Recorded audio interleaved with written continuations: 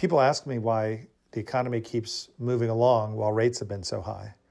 Well, they haven't had the full impact to date you might otherwise expect. I saw some data suggesting that personal interest payments as a percentage of disposable personal income and corporate interest payments as a percentage of corporate revenue have both now finally gotten back to 2019 levels.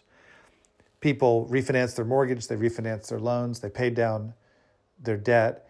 And so high interest rates just haven't had the impact to date that you might expect. We'll see what happens going forward.